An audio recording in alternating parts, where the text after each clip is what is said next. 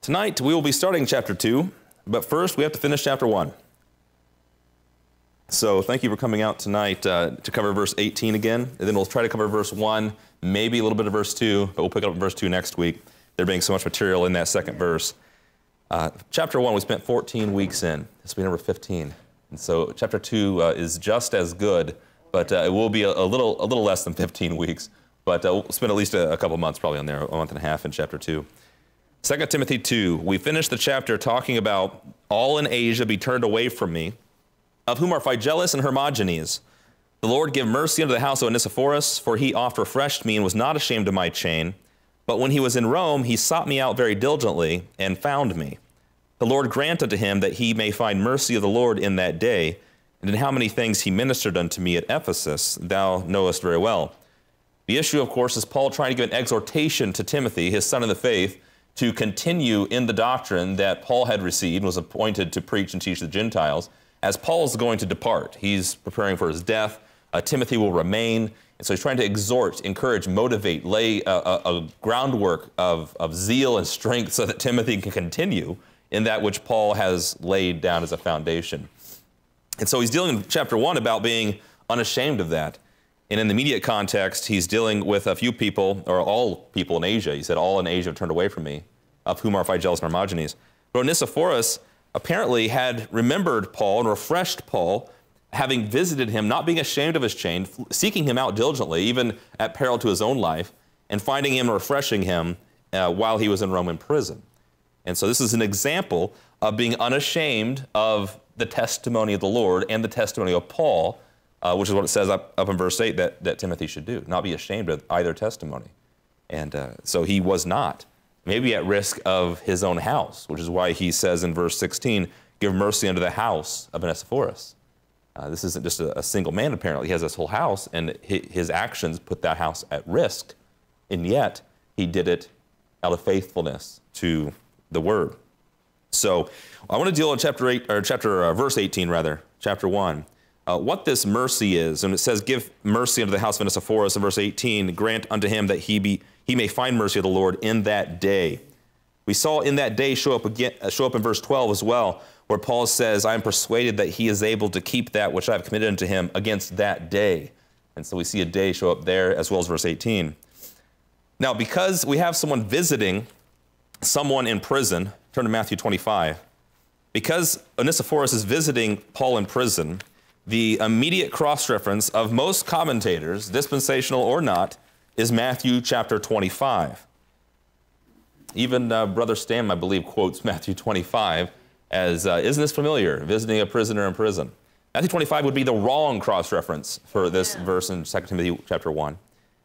The reason why, though, is Jesus in Matthew 25, verse 36, says that I was hungered, and you gave me meat. I was thirsty, you gave me drink. I was a stranger, you took me in. Naked, and you clothed me. I was sick, and you visited me. I was in prison, and you came unto me. And verse 37, then shall the righteous answer him, saying, Lord, when saw we thee a hungered, and fed thee, or thirsty, and gave thee drink? When saw we thee a stranger, and took thee in, or naked, and clothed thee? Or when we saw thee sick, or in prison, and came unto thee? The king shall answer and say unto them, verily I say unto you, for as much as ye have done it unto one of the least of these my brethren, ye have done it unto me. And that is the verse behind so many missionary charities, because Jesus is teaching in Matthew 25 that if you do it to the least of these, then what happens in Matthew 25? We didn't read that part in this passage, but what's going on here is a judgment of where they'll spend eternity. And if they do to the least of these, in the name of Jesus, according to this passage, they get eternal life in a kingdom.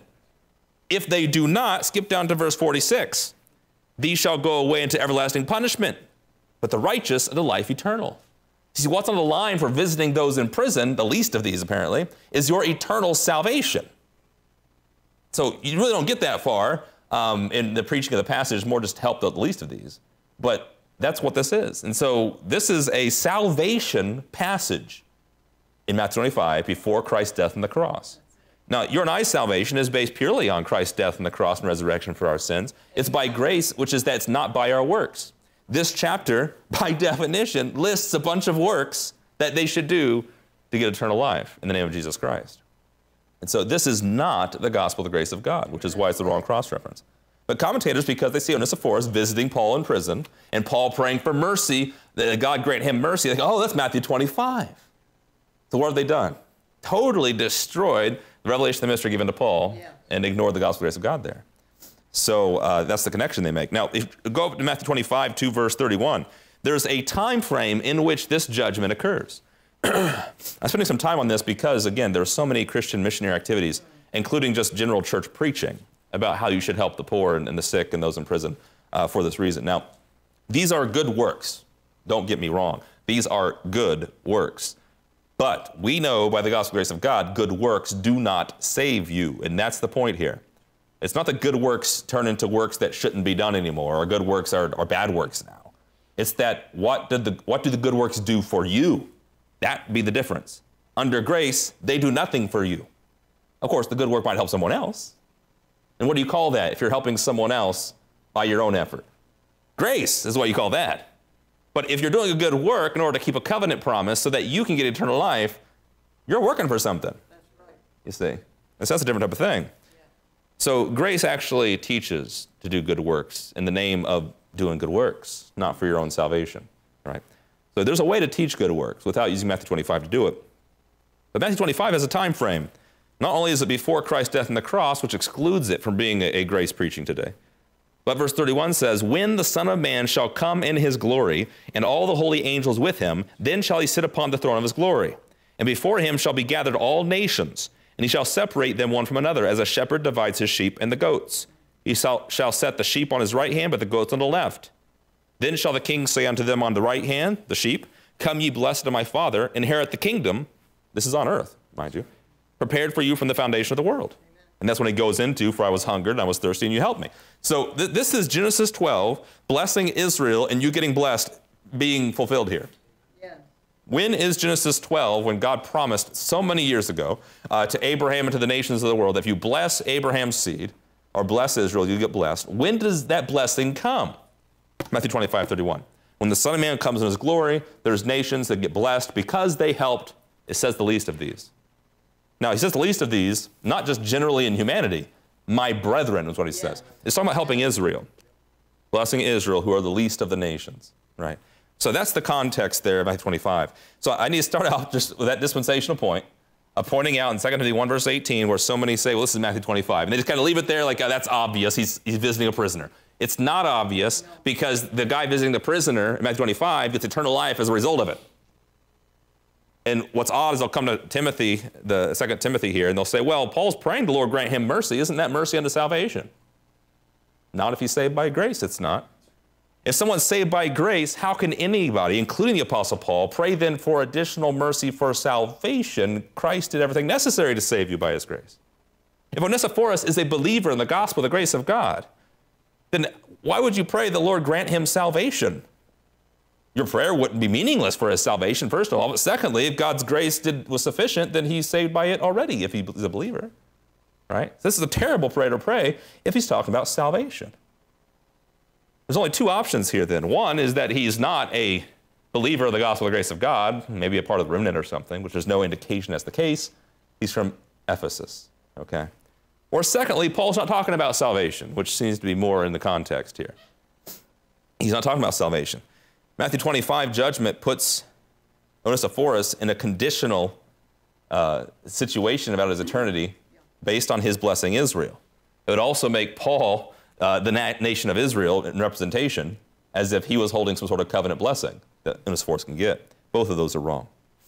The day here Paul's talking about, grant him mercy of the Lord in that day, is the same day Paul's looking forward to in 2 Timothy 1, verse 12. I commit unto Christ against that day. A day of judgment, no doubt, a day of facing the Lord, of course. It's the same day in chapter 4, verse 8, 2 Timothy 4, verse 8. Henceforth there is laid up for me a crown of righteousness, which the Lord, the righteous judge, you see how I said it was a judgment? Because he's talking about the Lord, the judge here, shall give me at that day. And not to me only, but unto all of them also that love his appearing. When the Lord appears for Paul, when Paul appears before the Lord, or when we appear before the Lord, the righteous judge, what day is that? Right? And this is what we're talking about. Paul mentions this day many times in his epistles. Look at Philippians 1, verse 6. This is going to end up being what's called the day of Christ. It's a day of reward. It's in 1 Corinthians 3 called the judgment seat of Christ. In Philippians chapter 1, verse 6. Paul is confident about the Philippians of this very thing, that he which hath begun a good work in you will perform it until the day of Jesus Christ. It'd be God working in them, which is grace. He is going to perform it. He doesn't say, I'm confident that you will perform this until the day, but God's going to perform this in you. Now, how is Paul confident that God's going to continue this work in them, this sealing work by the Holy Ghost, this work that's going to save them? And because it's by his grace, and God's able, and his grace is sufficient. And so Philippians 1 verse 6 mentions that day. Philippians 1 verse 10, Paul says, he prays that they may abound yet more and more in knowledge and in all judgment, that ye may approve things that are excellent, not things that are different, which is what Stam titled his book. It's things that are excellent, which is different than different, right? Which are by Jesus Christ unto the glory, and I skipped a verse here, that ye may be sincere without offense till the day of Christ, being filled with the fruits of righteousness. So, approving things that are excellent, you may be sincere without offense till the day of Christ. There's a constant orientation of Paul looking towards a day in which he will appear before the Lord, and the work that was done in service to him that is judged for the sort that it was. And we've covered this many times before, especially in the last year and a half, of why you would look forward to such a day. Because one question would be, well, it's kind of a scary thought to hand in the test and be judged according to how you did, right? That's like a scary thought. What if I get a bad grade back? I get red marks all over it. What if I say fail, fail? Of course, none of us are perfect. None of us are righteous. So no doubt there's going to be wasted time and wasted effort and this sort of thing. The reason why you look forward to it is because everything in this world that is vain, everything in this world that is not eternal, that is a burden to you, mortal flesh, sins around you, sin in yourself, will be gone on that day. That's why you look forward to it. So you look forward to that day because it's gone. What will get burned up and go away are the things you want to get burned up and go away. Do you understand? There'll be nothing that burns up and goes away on that day where you say, well, I wish that didn't happen. Otherwise, what are you thinking, right? And so you're looking for eternal life. You're thinking for the hope of glory. And so the time, of course, that you wasted now, or the efforts or the works you did that were not the right kind of sort, not according to God's will, those also are fruitless on that day. But you'll realize that because you'll be in glory on that day. And you'll realize that what lasts in eternity is what remains, is what's there. And in fact, the reward. Paul says in Thessalonians, about the Thessalonians, that what is his crown and joy and rejoicing? He says, you are about the Thessalonians. You are, right? And so he's confident that these Thessalonians on that day, they pass through to glory. Amen. By God's grace, according to the mystery. They don't get burned up. They don't fall back, right? And so people get saved. Saints get edified. There's work that we do of the sort that lasts forever, according to God's word, which is why we should try to study God's word to understand his will, to be wise in it, and to operate accordingly so that we can do work that has an eternal consequence. Amen. All right, that's the reason why we try to grow in understanding. Okay? And at the very least, our souls are saved for eternity. Right? 1 Corinthians 3 says that. So we praise God for that. That judgment then is one of a day of reward. It's a day of facing our Savior and him actually redeeming or glorifying our body so that we get that reward for our salvation and also for service. So this is what Paul's talking about here. In Philippians 2:16, he says the similar situation.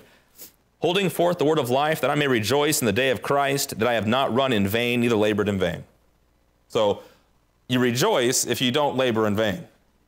You're going to rejoice in heaven anyway, because what is left is the rejoicing, is glory, right? And yet he wants to labor now. He's looking at his efforts now, and he wants the efforts now to continue on to glory. Well, it's not that he's trying to save himself, but he's trying to save others. Yeah. You know, and they go on to glory. It's not that he's trying to say, look at me, God, I'm so great, but rather through God's grace to help others be built upon the building God's building. And that's the thing that is sorted out forever. So Paul says, I don't want my labor to be in vain. I don't want to get in that day and say, well, everything you ever did and said was worthless. Who wants that? Right? Nobody. Well, we say, what if it is? Praise God for his grace. You're saved forever. Right? What happens if it's not? Then praise God for his grace. It affected other people and it goes on forever. So it's all going to be praised on that day, but Paul's looking forward to it. We have to look forward to that now, or else we will waste our time. Thus, Paul says to redeem the time, right? And so we orient ourselves that way. And so regarding Onesiphorus, Paul's talking about the testimony of the Lord Jesus Christ given to him, and Paul, of course, commits it to Timothy to hold fast and keep by the Holy Ghost. We've covered that already. It's talking about those who turned away from Paul. That's not going to be good. How can that help them do the right sort of work if they turn away from Paul? Like, he's the apostle that dispenses the message that Christ appointed to the world today. It's not going to help them do the right sort of work. That's why that's bad. It's not that Paul says it's me and my flesh and I just want a following and I hate the fact that people aren't following me anymore. That's not what he's saying.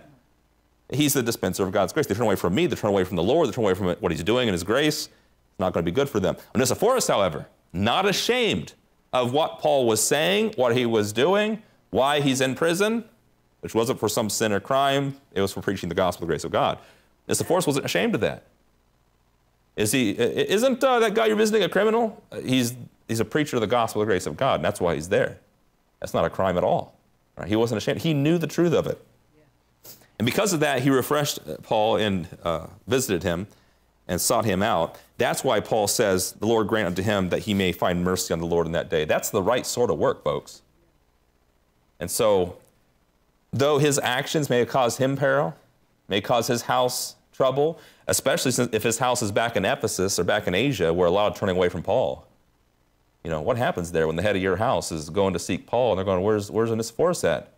Knock, knock, where's Onesiphorus? And they're going, he's in Rome. What's he doing there? Looking for Paul. And all of them are turned away from him. That's going to be a struggle. So grant mercy on the house of Onesiphorus because he's doing the right sort of work, right? That's why he's praying this here. Onesiphorus gives mercy to Paul. He asks the Lord to give mercy, the reward for faithful service to Onesiphorus. Now, he prays the prayer and mentions Onesiphorus here about the Lord granting this. And we'll cover a little bit later how the Lord, he also prays the Ephesians, the Lord grant them something as well.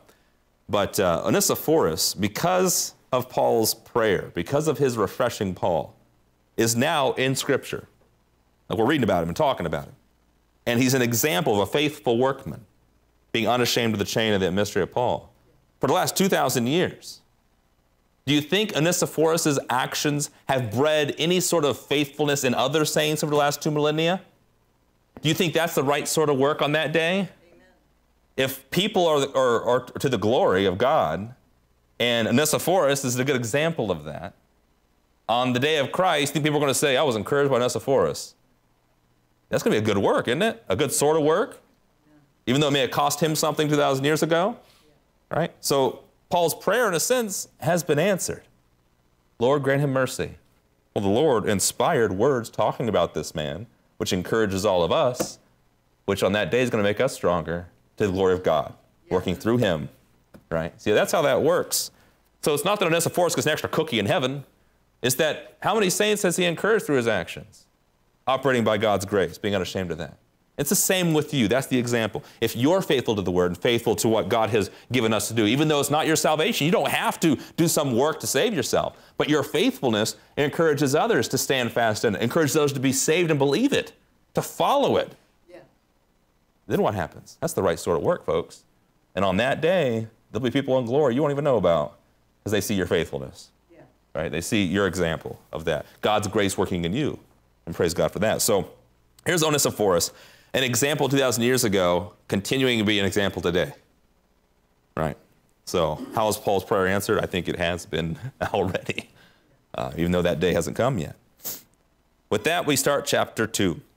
And chapter 2 begins with thou, therefore, that archaic English word that no one understands. What is thou exactly? Of course, it means you, just like the word ye. It all means you in different grammatical contexts, thou being singular, nominative singular, speaking about Timothy. He says, thou therefore. So therefore, a more pertinent word here, Paul is making a case in chapter 2 that because of what you just learned in chapter 1, therefore, chapter 2. And so there's a connection here, obviously, between chapter 1 and 2. And what he's ended up saying here is don't be ashamed like Phygellus and Hermogenes. There's a summary of chapter 1. Don't be ashamed of the testimony of the Lord or his prisoner like Phygellus and Hermogenes. Rather, be faithful like Onesiphorus. That's how he ends the chapter. Thou therefore, be, my son, be strong in the grace that is in Christ Jesus. Chapter 1, as we covered in our outline some 15 weeks ago in our introductory lesson, chapter 1 can be summarized as a faithful testimony. Like, what's the faithful message? What is that message? In chapter 1, we spent 2 weeks in verses 9, 10, and 11 where Paul's detailing this message that was appointed to him and telling Timothy, don't be ashamed of this because it's powerful, it's saving, and it's something that, yes, causes you affliction, but it's true. Right? So stand fast with that. And so we covered the testimony and what it means to have that faithful testimony. The power of the word of his grace. Remember verse 7, God has not given us the spirit of fear, but power, love, and a sound mind. He goes on to talk about that message that we've been given, right? So chapter 1 is faithful testimony. Get that right. Chapter 2 then, thou therefore, knowing what a faithful testimony looks like, the message from Christ working in people, what's a faithful workman look like? That's chapter 2. Since you know what a faithful testimony is, hold fast to that and keep it. Therefore, be strong in it and be that faithful workman. That's chapter 2. So chapter 2, we're going to see plenty of examples of what a faithful workman is. It won't get into very much of what the message is. We'll cover a little bit of that, but that was already covered in chapter 1. Timothy knows the message, right? And so we're going to talk about preparing for the work of his grace. Isn't that an amazing concept? That grace is not your work that saves you, but in order to minister grace to others, it requires your work. You understand that? And so if you're going to minister grace to someone else, someone's got to work for that. When someone preached the gospel to you, someone worked for that, right? So this is what this is talking about, talking to a minister, Timothy, about how to do ministry and be a faithful workman.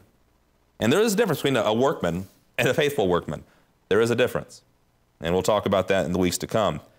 But tonight, just an introduction here to chapter 2. He says, thou therefore, my son.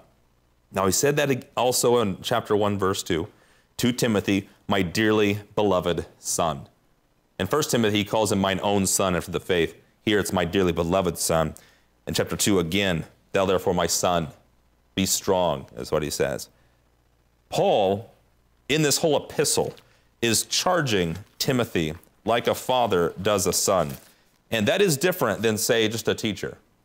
In 1 Corinthians 4, you remember Paul said to the Corinthians, you have many instructors, 1,000 instructors, but not many fathers. And then he starts to rebuke them. That's what a father does. An instructor teaches you what you do with it, what do they care? A father will try to teach you, and what you do with it, they do care quite a bit. Right? That's a difference. But in 1 Thessalonians 2:11, we see an example or definition of what this looks like. Paul says, as you know how we exhorted and comforted and charged every one of you, as a father doth his children. So what's a father do? They exhort, motivate you to action, right? They comfort, or rather strengthen you when you face opposition, and charge you, which is to give you the task and make sure you do it, right? That's what fathers do to their children. And this is what Paul's doing here in chapter 2 now. Thou therefore, my son, speaking as a father, be strong, right? Exhortation. Strong is the definition of what comfort is. And there's a charge that goes with this. Be the faithful workman. Commit this to faithful men. You need to do this task, right? So we see all those attributes here in chapter 2. Also, when he says, my son, there's something doctrinally we could speak to about that. In Galatians 4, verse 7, Paul speaks to the Galatians about the difference between a child and a full-grown son. And we don't always have that distinction when we use it in English to say, well, a son, that can be a little boy or an old man, a son. But in the scripture, when it talks about son, quite often it's talking about a full-grown, mature, someone who's ready to take over what the father gives him as an inheritance, as opposed to a child, which is not ready at all for what a son is going to do, take over what the father is giving him. But in Galatians chapter 4, he makes this description. And he says in verse 7, wherefore thou art no more a servant, talking about us, talking about the Galatians. Thou art no more a servant, but a son. And if a son, then an heir of God through Christ. So you see, a child is no different than a servant as long as they're a child. They're under tutors and governors, verse 1 and 2. But when the time comes that child is no longer a child, pointing to the father, they're a son. It says in verse 7, they're an heir of God. They start receiving the things and are capable to do the things that God's entrusted them to do. Now, this fits perfectly with Timothy. Because Timothy's not a new believer. He's not a baby in Christ. He is one that he already knows what to do. He's been trained in it. He's followed Paul around. He knows his manner of life and all this business, his doctrine, his faith. And Paul is exhorting him to be that which you are intended to be, right? Walk in that which you have. So you can read that into 2 Timothy 2, verse 1 as well. Timothy being called my son. A son operates under grace, a servant or child under law. That's Galatians 4, 1 and 2. A child is no different than a servant. When he's a child, he's under tutors and governors until the time appointed of the father. So it's like, how do you teach your children? How do you operate towards your children? Should we treat them like God treats us in the dispensation of grace? Well, we're all living under that dispensation, so they need to learn the gospel and all that business. But they're children, which means they need to learn first the lesson of the law, which is sin and obedience and justice and righteousness. And you are the minister of that as their parents, knowing all the while, just as God knew all the while under the law, that grace is going to be given to them. There's a very good dispensational understanding about that. But there's a time, especially in this dispensation, since you know what God's doing, that your son or your child should grow up to be that son, that full-grown, mature person operating under grace. When you operate under grace, then you have no longer any obligation to the tutor or the governor, right? And so here's this full-grown son. They leave the house, they get the job, they do the work, they make their choices. And, parents say, well, I hope they do that right. Well, yeah, you can still exhort them, you can still encourage them and charge them, but it's like you no longer have a hold on them, right? Well, that's grace, isn't it? Just like us with God. We're not under the law. God doesn't punish us when we misbehave. Neither does he bless us when we do something right in this dispensation, because we're not under his tutelage anymore. Amen. But he exhorts and he comforts and he says, this is what you should do. You should do good works. And then he leaves it to us to whether we do or not. That's what grace is, right? Now, if we're under the law, when you don't do good works, he strikes you with lightning or something. That's like that. So when the skeptics say, why doesn't he strike me with lightning? Well, they're thinking of the law dispensation. And even then, there was grace given. So Paul says, my son, he's going to exhort and charge Timothy, but Timothy's going to have to make the choice. He's going to have to do it on his own, which is going to have more than one meaning here because Paul's about to leave. He's about to die.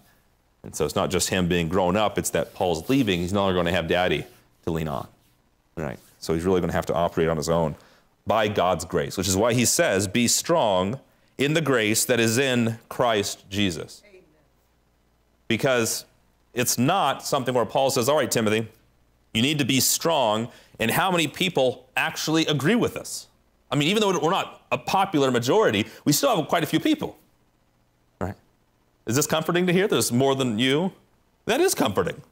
But your strength shouldn't come from how many people agree with you, right? I mean, it's fine to talk about that. It's fine to rejoice in other people who are like-minded and to gather with the church, the members of the body of Christ. That's very good to rejoice in. But Paul says your strength, Timothy, as a minister of the gospel will not come from numbers. He says be strong in the grace of the Lord Jesus Christ. As Paul did, he says, if I'm the only one standing, I'll be the only one standing because I stand in God's grace in Jesus Christ. It's not on your feelings, is what he says to Timothy. He says, be strong in the feelings. Now that I've encouraged you and exhorted you, now you're feeling it, you're zealous for it. That's not how you're going to find strength. But that is how a lot of us find strength on a daily basis. How do you feel today? Not having a good day, so you're weak.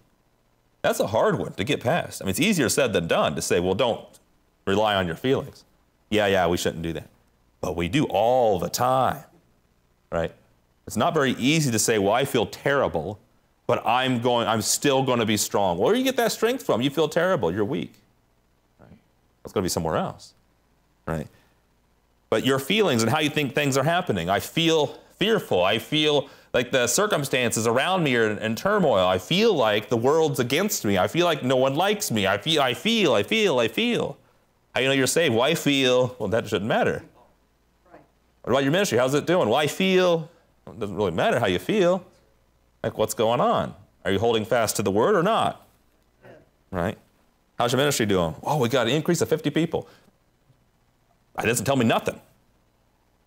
Are you holding fast to the word? Are you keeping that thing the same which was committed to Timothy, committed to down through the line to you? Are you holding fast to the word of truth? Amen. If you're holding fast to the word of the truth and to give it to people, then praise God. But you can get a lot of people just by not holding fast. I mean, so that doesn't tell me nothing when you tell me numbers. Or I feel it's going great. Well, okay, feelings are not bad, but like, how are you holding fast? What is the criteria here? You see. So it's not just your feelings, it's not the circumstances. It's not keeping the law, of course. It's in the grace, is what Paul says. Yeah. It's not looking for signs. It's not either in Paul. Be strong in Paul. That's not what he says, is it? So we call ourselves Pauline in that we find our doctrine and our gospel and all that in the epistles of the apostle that Christ appointed to be a teacher of the Gentiles in the Scripture. There's nothing wrong with that. But our strength doesn't come from Paul, the person. The epistles, yes, God wrote them, right? The epistles of grace that God wrote, yes. But Paul, the person, no. But Timothy, very really, I mean, he traveled with Paul, ministered with Paul, the person. And here's Paul, the person, about to die.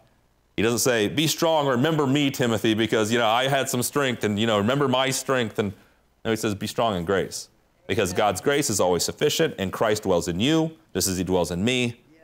And so you don't need me, you need Christ. You need his grace, right? And this is what he's saying, too. So that's a good thing to recall. It's not about any person, but the person of the Lord Jesus Christ that he says to be strong in. So I want to talk a little bit here about strength. When he says, be strong. Now, in chapter 1, he told Timothy not to be ashamed. He told him to hold fast the form of sound words. And then he told him that good thing which was committed to thee, keep by the Holy Ghost. So he's keeping this committed word. He's holding fast the form of sound words. And keeping something and holding to it has kind of the sense of you're in the midst of a storm, right? You're in the midst of people trying to take it from you. Just hold on, right?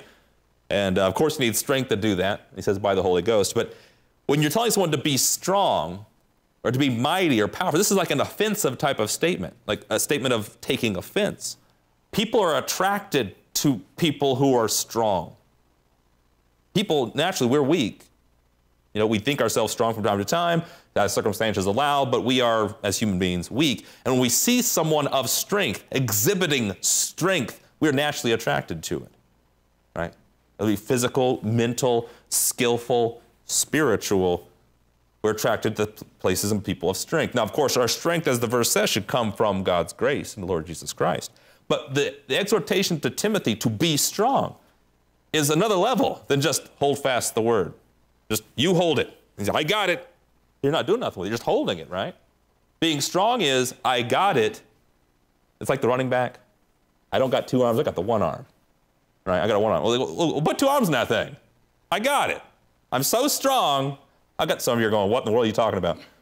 But you're so strong that you're going to run with the thing. That's the thought here. You haven't just fallen on it and you're just going to lay there on top of the ball. You're going to run with it. And that's what's going to happen in chapter 2. A workman is going to do work. And Paul's going to teach what it looks like to do a faithful work. What a faithful workman looks like, what the athlete looks like, what the farmer, the husbandman looks like, so that when he's doing ministry, he'll know whether or not he's exhibiting those attributes of strength, right? And so to be strong, Paul's saying, is going to be, you're going to do some work in ministry with other people. If you're not strong in God's grace, you cannot minister to other people. You understand? If you're weak in it, there's nothing you can do except be ministered to, which is a useful place. Some of you are going, well, that's me. I'm weak in it. Well, okay, well, then you're in the right place. What you need to do is find some people strong in God's grace and be ministered by God's grace and praise God for that. But the end is always for you to be strengthened. Yes. The word comfort means to be strengthened. And he's the God of all comfort, and he gets comfort. You get comfort by his grace. But what's that mean? What's this strength that Paul's talking about? We understand physical strength. We might understand different skill sets and mental abilities and that type of personal fleshly strength. But what's the strength Paul's talking about? Look at 2 Timothy 4, verse 17.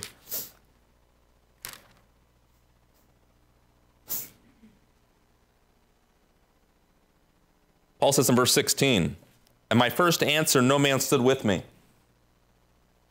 but all men forsook me. I pray God that it not be laid to their charge." So he prays that those who forsook him don't get held accountable for it. Verse 17, "Notwithstanding, when everyone else left him alone, the Lord stood with me and strengthened me." How did he strengthen Paul exactly? This is very common Christian talk. God strengthens me. But I'm trying to communicate here how that is. Because it's not going to be that you're feeling weak in your flesh and God's going to heal you. God's going to give you that money that you blew last week because you don't have enough to pay your bills now, and so he's going to relieve you by just giving you the moral hazard of giving you what you ask for every time you pray for it. That's not the type of strength that God promises you in this dispensation. So how is the Lord strengthening Paul? The Lord stood with him and strengthened him, is what he says. Paul is in prison. He's about to die. This is like 4 verses before the final word of Paul, and he goes to die. And he says, the Lord strengthened me. He's dead. He's going to be dead. Martyr for the faith. Is that the strength of the Lord? According to Paul, it was. Amen. You see? We've got to change the way we think about the strength we get from Christ. And we have to be strong in it. Lord, strengthen me, that by me the preaching might be fully known, and that all the Gentiles might hear. And I was delivered out of the mouth of the lion. And the Lord shall deliver me from every evil work, and will preserve me unto his heavenly kingdom.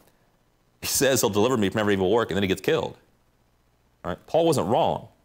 He's talking about those evil works. All they can do is kill my body. Read Philippians 1. Right? He'll glorify Christ in his life or his death. All that evil work can do cannot take anything away from his eternal position and his glory. All it can do is take his body away, which means he's in glory faster. So they can prevent Paul from continuing his ministry on the earth, but they cannot kill the message. And this is why Paul writes to Timothy. Because God's grace isn't dependent upon the strength of men, but on his own finished work.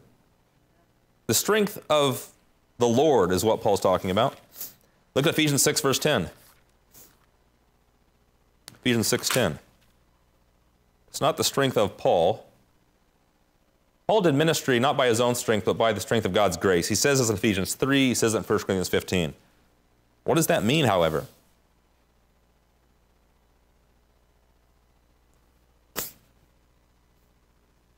Ephesians 6:10. Finally, my brethren, be strong in the Lord and in the power of his might. That's the beginning of the section talking about, maybe in your Bible it has that headline, the armor of God, right? Armor makes you strong, of course. That's the metaphor. But the beginning is, be strong in the Lord, in the power of his might. Put on the whole armor of God, that ye may be able to stand against the wiles of the devil. You will not be able to stand against the wiles of the devil. You will not have strength if you do not put these things on. What are the things? You may have heard many messages on them, but the things are, he uses the metaphor of actual armor, but everything is going to be something about the message of God's grace, yes. The Word of God. Yes. Okay. Take the whole armor of God. Verse 14, your loins are girt about with words, apparently, truth. And having on the breastplate of, well, how do you get righteousness? By faith? The words, right? Yeah, Christ's righteousness. Yeah. This is not you doing good works. This is like, righteousness by faith. Right? So it's something you believe. Your feet shod with the preparation of the gospel of peace. Yeah, it's real peace, but it's a message that communicates how you get it. The way of peace they have not known, Paul says, but I'm preaching to you how to get peace justified by faith, Romans 5, verse 1. It's a message of peace, the gospel of peace. Above all, taking the shield of faith. Faith comes by hearing, hearing by the word of truth. This is all words here, folks. And it says, verse 17, take the helmet of salvation, which you cannot be saved unless you hear words and trust them, the gospel of grace of God. And the sword of the Spirit, which is the word of God. Everything they're putting on here are words. And I'm saying that on purpose, because in 2 Timothy 2, when Paul exhorts Timothy to be strong in the grace that is in Christ Jesus, there's a definition to that. It's not just some mystical, spiritual, God, give me grace, and I'm going to feel it here in a moment. It has to do with the message that Christ communicated that we already covered in chapter 1. That's what you need to be strong in. Like, you need to know it frontwards and backwards. You need to believe it, be fully persuaded in it. You need to be strong in that message. Walk in it, apply it to your life so that you can walk with that armor on. If you don't know righteousness by faith, you don't know salvation by grace, if you don't know what faith is and what your faith is in, or the word of God rightly divided, you can't put that armor of God. I said, why are we studying the word of God? Why is it always about doctrine with you, Justin? Because that is the strength of the Lord in this dispensation. Amen. You cannot be strong without sound words. And in 2 Timothy 2, that's what this is going to be about. If you want strength from the Lord is where it's going to be. It's going to be his words that give the strength. Look at Ephesians 3:16. Ephesians 3:16. I told you in chapter 1, verse 18, Paul prays the Lord grant mercy unto Onesiphorus on that day, right? That's not the only place he prays that someone be granted something. Ephesians 3:16 is the other place.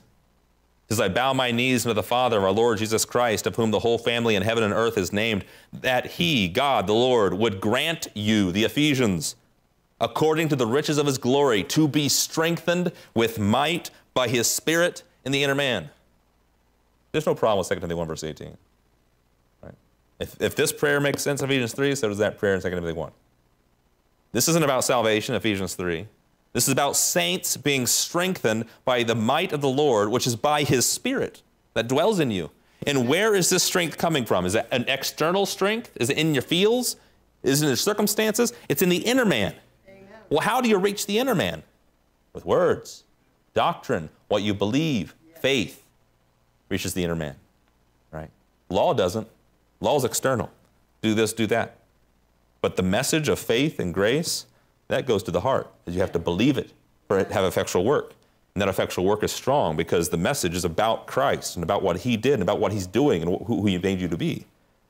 So strength from the Lord is strength in the inner man. Look at verse 17. That Christ may dwell in your hearts by faith. You see it? Well, Christ is in me. Indeed, he is by grace. How?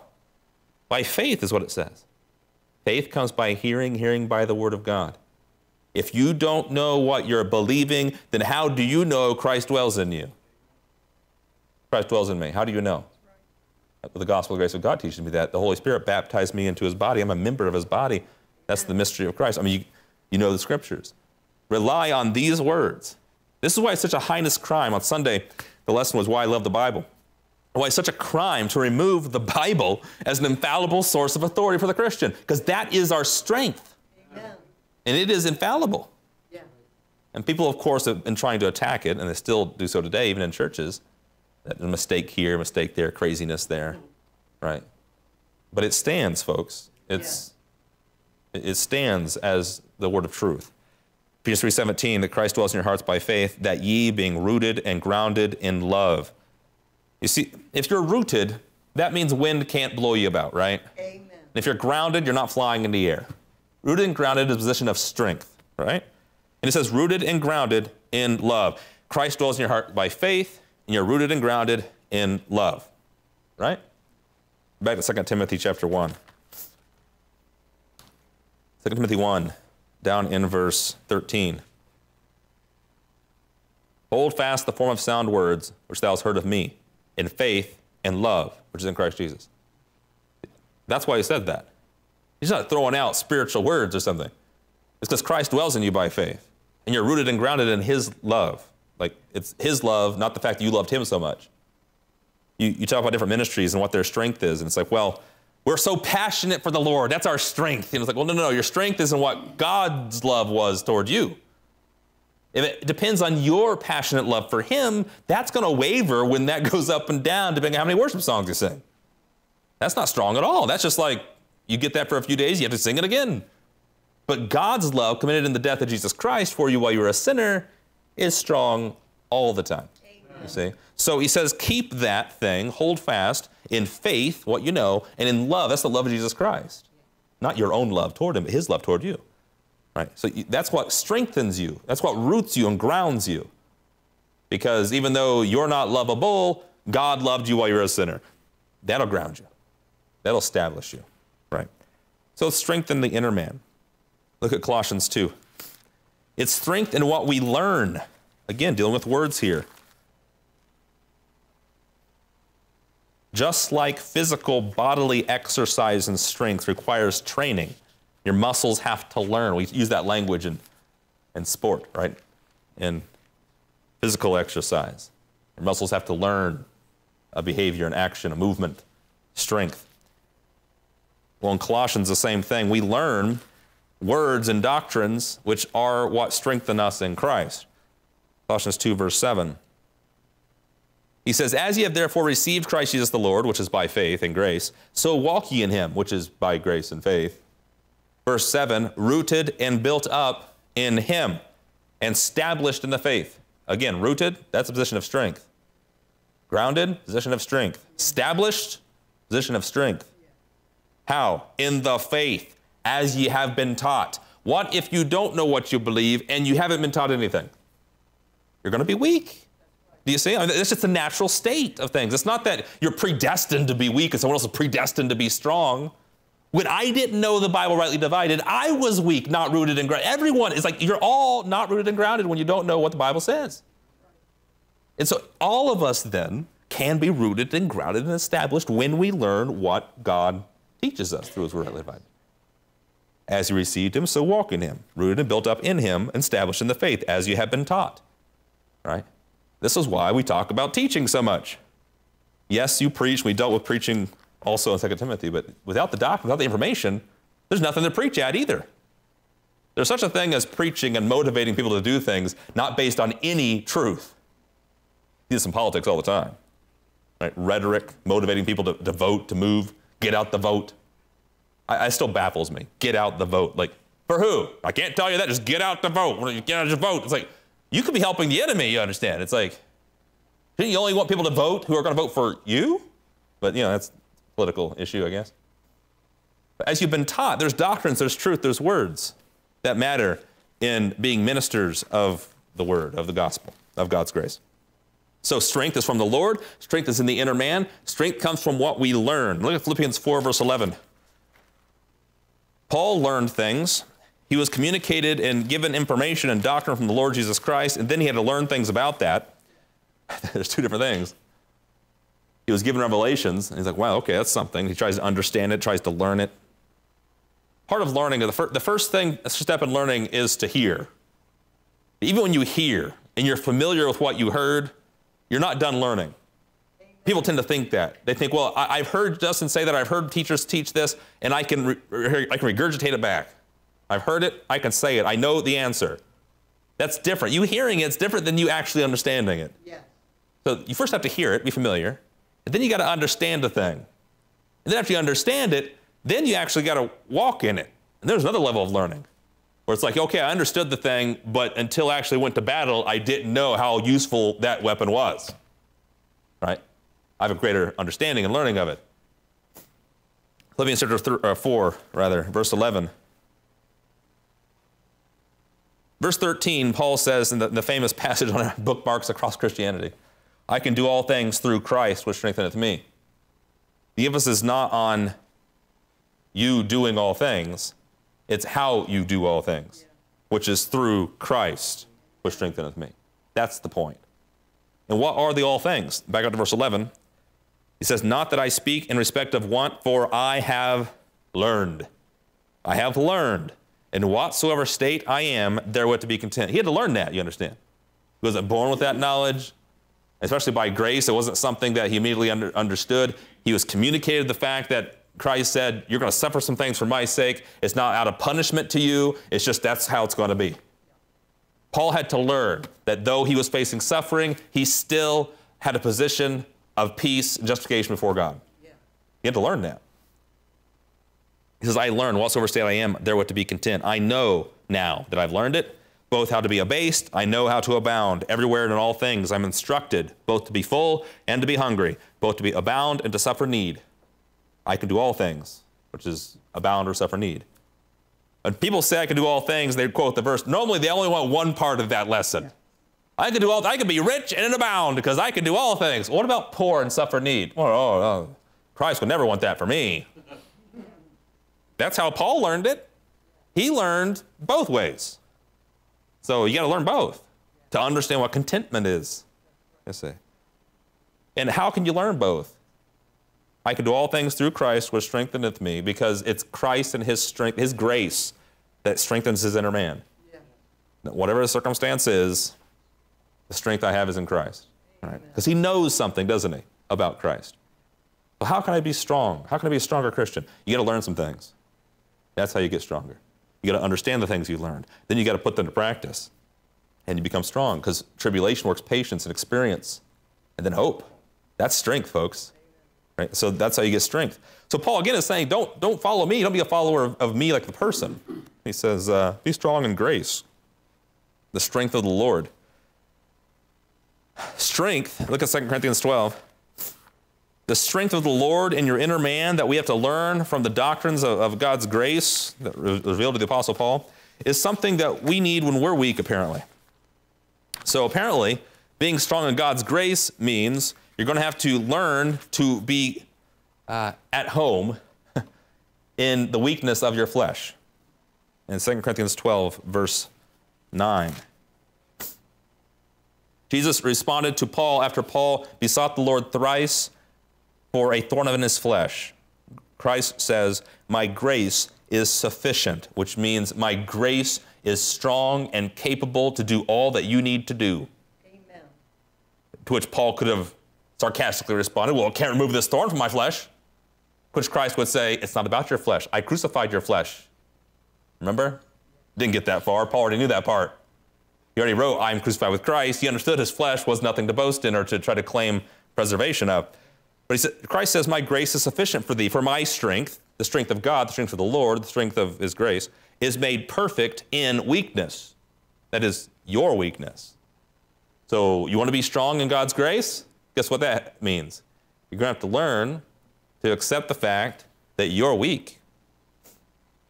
And that's hard when you're not in your flesh. It's hard when you're weak in your flesh too, but at least you have the opportunity to learn it. When you're strong in your flesh, you're healthy, you're young, you're skilled, you're wealthy, you're powerful. In your flesh, it's hard to learn, which is why Paul says there's not many noble, not many rich. Because it's harder than to learn that you are weak. That's how Christ is strong. Because you think, well, I got it made. I'm not that weak, right? So when you're sick, you're unhealthy, you're dying, you're opposed, you're in jail, you have no esteem, you're poor, those are good opportunities through by faith to work patience and experience, hope, and the strength to see the sufficiency of God's grace. It's how low you can go that you test the strength of God's grace, right? It's not how high you can go. Of course, even then, God's grace puts you in a position higher than you can ever attain. That's already a given. But it's also sufficient for the lowest you can ever be. So that's why Christ's strength is made perfect in your weakness. Most gladly, Paul says, therefore, will I rather glory in my infirmities that the power of Christ may rest upon me. Paul is exercising here the exhortation he gave to Timothy to be strong in the grace. That's 2 Corinthians 12. Paul's learning it right there. Right? He's telling Timothy to that. Timothy, you're going to face afflictions. He already said to be a partaker of them. But now he's saying, be strong in them according to the strength of God's grace. Which means you recognize your weakness. It's there, right? You may even try to remove it because it might help your ministry not to be so weak, right? Which is fine. But Paul couldn't remove the thorn in his flesh. He's at an end, so he prays to God to remove it. And it's not removed. And so he rests in the strength of God's grace because it's sufficient. I take pleasure in infirmities and reproaches and necessities and persecutions and distresses for Christ's sake. For when I am weak, then am I strong in Christ. Right? Christians, when they face that list right there, persecution, necessities, reproaches, and infirmities, they're constantly trying to get rid of them, or they pity the people who have them. They run away from ministry work for sure. Right? Sorry, I can't minister because I'm so weak. Well, I understand suffering and that sort of business, and you sympathize with people in their flesh. At the same time, it's like your weakness is exactly where grace can be magnified. Amen. Because grace is not you. Grace is him. Right? So the fact that you're weak and people are trying to help you in your sickness and you say, well, praise God that this thing kills me, I'm in heaven. I mean, when someone tries to help someone who's sick, that's like the most caring this world gets. Right? They try to help the poor, the sick, the Matthew 25 actions. Right? The whole cry for supporting Ukraine or the immigrants or whomever is all based on a charitable response. These people need things, we pity their condition, we're trying to help them, right? What if the person who was being pitied responded with, I'll glorify the Lord Jesus Christ, whether by my life or by my death? You're there trying to provide charity, and they're ministering to you. Yeah. That's interesting. That'd be something, right? You hear that every now and then from a North Korean Christian. Bless their hearts over there in North Korea. They can't even have Bibles over there at all. And so they write the verses down on toilet paper, memorize them, and flush them down the toilet. And, you know, sometimes one of them will escape. And they'll escape out of the country, and they'll just testify to Christians outside the country of how great it is to have God's word, how great it is to not be persecuted. And while they were there, how great it was just to have those verses that they could memorize. And like we Christians in the West are going, memorization, huh? I haven't done that in a while. I'm just going on my phone, you know. But we have it so well. But you see, you can minister and testify of the strength of God's grace when you're weak. Yeah. Be strong in the grace of the Lord Jesus Christ is a good preparation for affliction. Yeah. Right, is what that is. If you don't strengthen yourself in what God says about his grace and how his grace is sufficient now, when the weakness occurs, you're going to be totally distracted by your flesh. Right? And so he's trying to create a workman here. This is part of that workmanship. Now, he says, be strong in the grace. In 2 Timothy 2, verse 1, be strong in the grace. It is in the grace. Again, it's not in the law. It's not in the covenant. It's in the grace. That grace means something given. It's something given on your behalf, something done for you that you couldn't attain.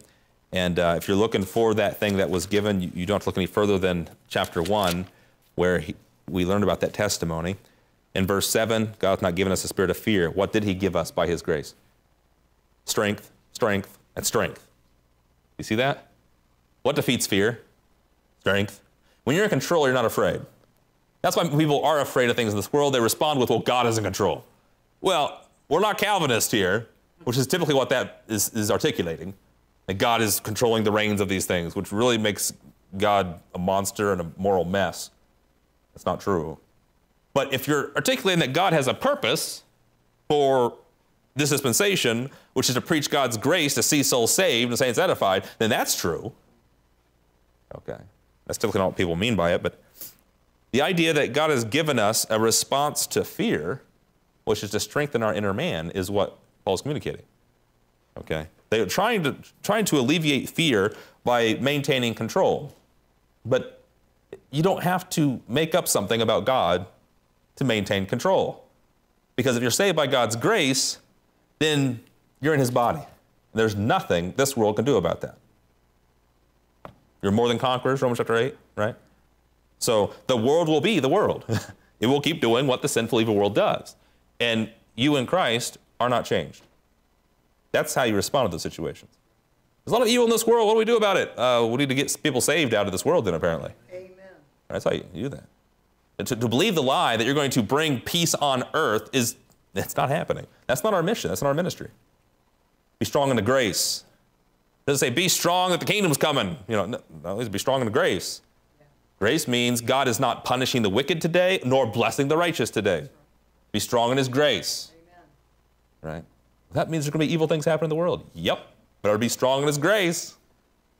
We've said that before too. You know, how do Christians respond if they know God's grace to every evil thing that happens every other week? Why is God allowing these things to happen? His grace. That's why he's allowing it to happen. Yeah. Which you have to explain after you say that. Because I don't mean the Calvinistic grace. I don't mean that God just, moving things behind the scenes or something like that. What I mean is that the fact that God is saving people by his grace, not their works, means he's not judging people who do bad works, and he's not blessed people who do right works, which means if you do a bad work, you're not going to be judged by God for it today. In the future, you'll be judged by God, yeah. But not today. Thus, bad works happen. You see? Why does God allow them? Because of his grace. That's why. If he intervened to prevent every evil work, then you all be dead too, and salvation by grace would end tomorrow. Yeah. Right? God can't be offering salvation by grace to people that he's judging for their works. Right. Why does God allow evil to happen? Because of his grace. That's why. He is doing his grace today. He's dispensing his grace. That's what we're supposed to minister. That's how we respond to this evil world, with grace. We got to be strong in that, folks. Yeah. Our name is meaningless other than just a label, but Grace Ambassadors. Why do we put grace on there? You can find Grace Covenant Church down the road. You can find a Grace Catholic Church. It's just meaningless, the words on signs. But because we're trying to be strong in grace, like it's a doctrine that's so important if you understand it correctly. Like it defines what God is doing. It defines how we're saved. It defines who we are, right? Be strong in grace. That's a pretty good exhortation there. There's a lot to that.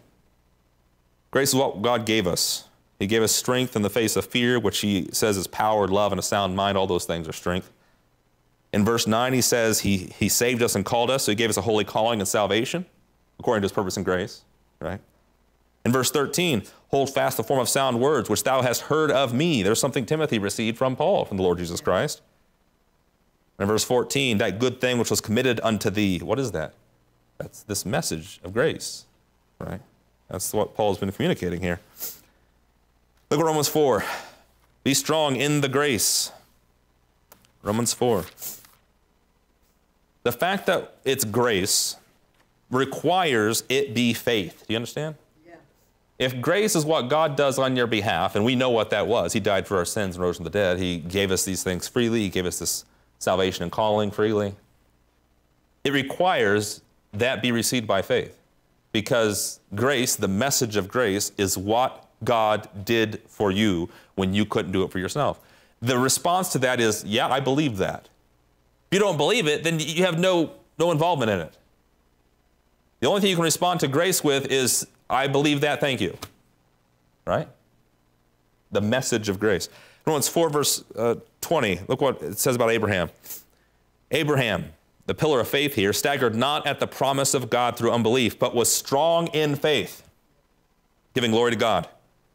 Abraham, it was told him that he'd have a son, even though he was old, his wife was old, he didn't have any children, and he was strong in faith, believing what God said. God said, I will do, which is what grace is.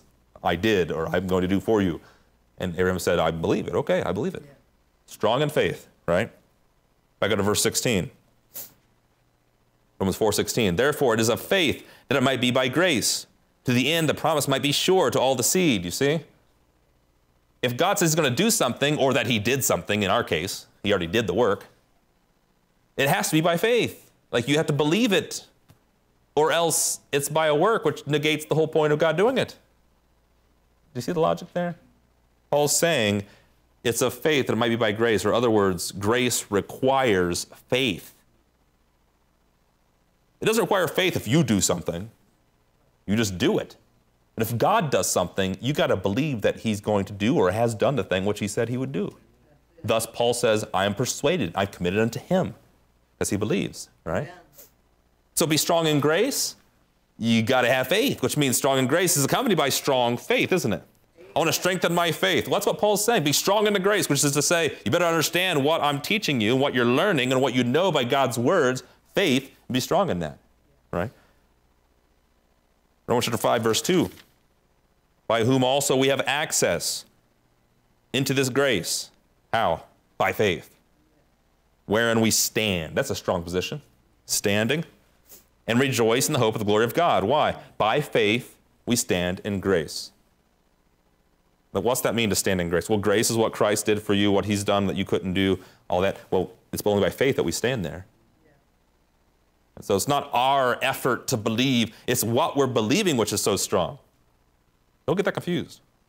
Don't think, I have strong faith, which means I'm a really good faith producer. No, faith doesn't come from you. Faith comes from the word of God that you heard, that you believe. Amen. So your faith is only as strong as what you're believing. Do you understand? And what you believe in this dispensation is that there's no work anybody can do to save themselves, and you trust the finished work of Jesus Christ. You trust Christ glorified and resurrected. I mean, this is some strong stuff you're believing here. Yeah. There's nothing come from this, you see. It's not just, I believe God can do, which all the Scripture teaches that. I believe he can do. Well, how? I don't know. I don't know that part. Right? When? I don't know that part either. What about your faith? You know how God did? I do know how God did. You know when he did? I do know when he did. Do you know that you're saved? I can know that. Yeah. There's a lot of strength in knowing things that we know today, amen, according to God's word. So be strong in grace means you be strong in faith. Therefore, to be strong in grace, as Paul's exhorting Timothy, is to be strong in the words, in the doctrine, in the message. That's what that means. So I'm making it very practical here. I'm trying to make it practical. How do I be strong in grace? I mean, it's an exhortation to Timothy. How do I do that? He's saying be strong in the words, strong in the message, strong in the faith. That's going to be important for the rest of the chapter here. Look at 1 Timothy 4, verse 6. 1 Timothy 4.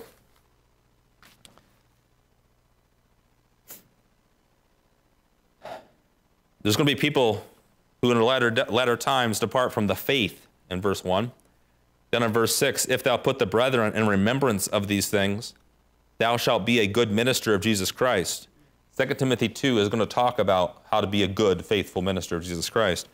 And he says here in 1 Timothy, if you put them in remembrance of, warning them about these things and what the proper words are, proper doctrines, not doctrines of devils, you'll be a good minister of Jesus Christ, nourished up in the words of faith and of good doctrine. You see that? Why is he a good minister? Because you're nourished up, strengthened up, you're healthy, you're ready to go with the words of faith and good doctrine. You see? How do you get strong in God's grace? How do you become a good minister? You got to be strong in the words of faith and good doctrine. That's it. And 2 Timothy 2 is going to talk about that over and over again. How do you rightly divide the word? What is Paul saying? What's the right word? What's the vain words? What's the profane words? What do you say to people in this situation? How do you maintain the words? It's all about the words. Don't subvert people with words. Like over and over again, 2 Timothy 2 is talking about these words and doctrines, which is why the verse we put on banners, rightly divide the word of truth, is in this chapter. Yeah. It's talking about the importance of being strong in grace, which requires you take the word and use it and minister it properly. All right? Rightly divide the word of truth. So that's what that means. 2 Timothy 3, verse 14. 2 Timothy 3, verse 14, Paul says, continue thou in the things which thou hast learned. Why is it so much about doctrine in this dispensation? Isn't it not just word only, but deed too? That's 1 John. John writes about that. Well, that's under a covenant program. In this dispensation, the deed is what Christ did. That's the word we preach, right? And so we have to learn the doctrine in order to believe it. Faith comes by hearing the word of God. And if we have strong faith, then we got strong grace, where our strength comes from what Christ did. That's how that happens. That's the practical explanation of it. 2 Timothy 4, verse 2. Therefore, Paul says to Timothy, preach the word. Yeah. It doesn't say do the deed. No, he says preach the word. Like the action of Timothy, a good minister, is to preach the words. Preach the word, be instant in season, out of season, reprove, rebuke, and exhort. Reprove what? If they got the words wrong, because evil communications corrupt good manners. Rebuke, because you're teaching a wrong thing. Correct them. Exhort with all longsuffering and doctrine. For the time will come when they will not endure sound doctrine. And that's the problem. That's the beginning of the decline in anybody's personal or national or in this dispensational response to God. The decline begins with ignoring the words of God, specifically as they were given to our apostle in this dispensation of grace. You turn away from Paul, it's the beginning of the decline. All they in Asia turned away from Paul, so it's not looking good for Timothy's future in ministry as far as he needs to resist that. He needs to preach the word, be strong in God's grace, right? Whereas other people, other ministries may be strong in something else. Law keeping, for example. We're strong in the commandments, all right? Or strong in passion for Jesus, our feelings. Or strong in, building up ministries. And look at the number of people. What did James say when Paul went to Jerusalem? Look at the number of people who are here that are zealous of the law. I'm sure Paul's rolling his eyes at that point going, How many of you got here that are strong in grace? Crickets, Because that's what God's doing today. If you need soldiers in this dispensation, they're going to be soldiers of God's grace. Amen. That's a different thing. Be strong in the grace that is in Christ Jesus. In 2 Timothy 1, verse 9 and 10, the message was, we're saved and got a holy calling according to his purpose and grace, not according to our works, which was given us in Christ Jesus before the world began. But without Christ, there is no salvation and calling for you. So, of course, the grace is in Christ Jesus. But it's also important because in verses 9 through 10 of chapter 1, he was talking about how you get that. It was according to a purpose before the world began, not the prophetic purpose that we covered in detail in charts when we covered those verses. He's not saying be strong in the grace of the new covenant. That's not what he said.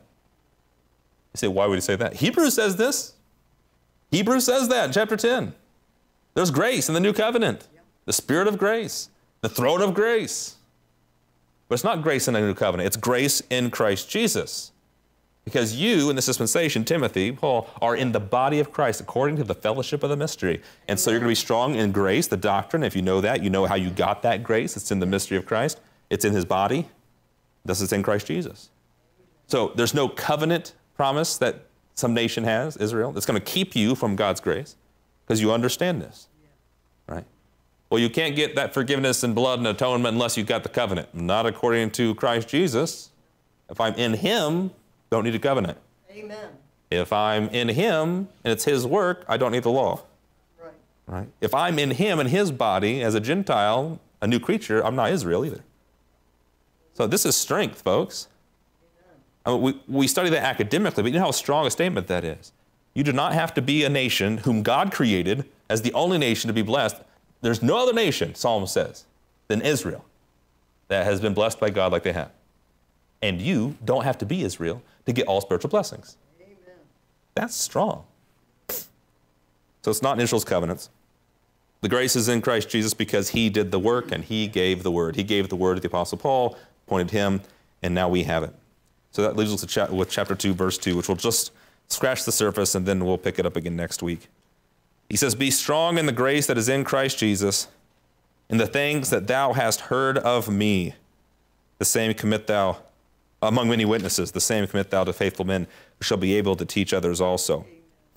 Chapter 2 is filled with how to minister the word rightly, because it's the word of grace. It's God's grace that strengthens us in Christ Jesus. It's about what is said. Notice in verse 2, the things that thou hast heard. What do you hear? Words, right? So there's things that are heard. In verse 7, consider what I say. Words, right? And Lord, give the understanding. Down in verse 9, wherein I suffer troubles, an evildoer, even unto bonds, but the word of God is not bound. Amen. Oh, that's a strong word, I guess. Right? Verse 11, it is a faithful saying. We'll cover the faithful sayings in this chapter. Why does what you say matter? Because doctrines matter according to faithful workmanship. If you don't care about the doctrine, you're not a faithful workman. That's going to be the bottom line. Verse 15, then, you rightly divide the word of truth as an unashamed workman. If you're not doing that, that's a shameful work, not faithful.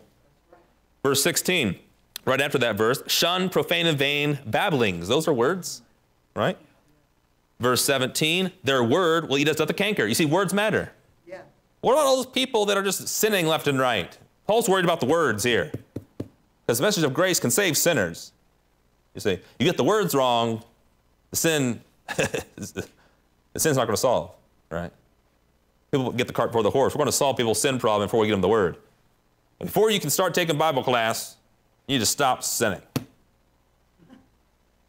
That's interesting, right? Which is like saying, before your first job, you need to pay me your life savings. It's like, how do I get out of that catch-22? The words matter. Verse 18, who concerning the truth have erred, saying that the resurrection is past already.